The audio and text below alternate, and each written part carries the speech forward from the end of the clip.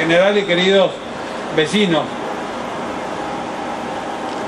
Muchos no se dan cuenta de la importancia que tiene el cordón Cuneta, porque yo siempre digo, es difícil en la ciudad de Corrientes, como pasan en todas las elecciones, ir a pedir el voto y el político salta la zanja para ir a pedir el voto, pero nunca es un día de lluvia.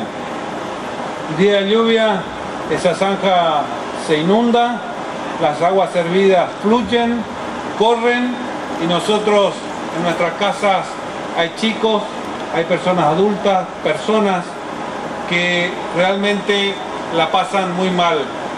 Y hemos encarado con el Intendente Eduardo Tassano un trabajo en conjunto, que es hacer un fuerte trabajo para que en Corrientes Capital no hayan más zanjas y podemos ir avanzando rápidamente.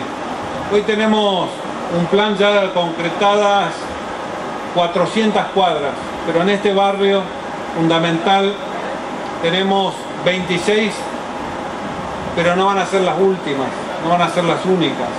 Acá vamos a estar interviniendo y vamos a tratar de llegar con el pavimento para que tengan una salida segura en el barrio los días de lluvia, para que pueda entrar la ambulancia, para que pueda entrar el remisero, para que pueda entrar el colectivo, para que realmente esta zona también tenga servicios seguros. No podemos dejar nosotros a la ciudad de Corrientes solo. Nosotros nos comprometimos con el Intendente Eduardo Tassano de trabajar juntos y que por una buena vez por todas nosotros podamos hacer obras que sean de beneficio para los barrios de la ciudad de Corrientes.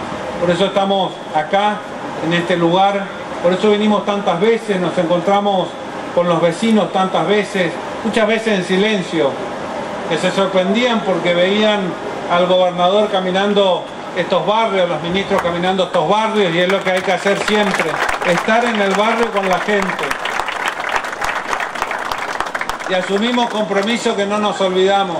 Por eso hoy pasó inadvertido, pero hubo un compromiso del intendente de la ciudad, que es hacer la sala de primeros auxilios, que tiene que ser utilizada como prevención para el control de peso, para el control de la presión, que es fundamental para nosotros y que colabora con el sistema de salud, que es fundamental para todos, para ir a buscar las cosas que necesitamos y trabajar conjuntamente con la municipalidad.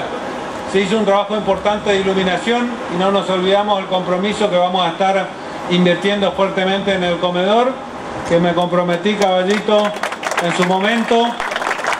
Y vamos a estar asistiendo a las familias que necesitan. Estamos pasando tal vez por los tiempos más difíciles que nos tocaron, tiempos de pandemia, tiempos de situación económica complicada, compleja, y tenemos que remangarnos los correntinos y saber que únicamente con humildad y con trabajo vamos a poder salir adelante. Así que muchísimas gracias, le agradezco a todos y bueno, vamos a disfrutar de esta obra.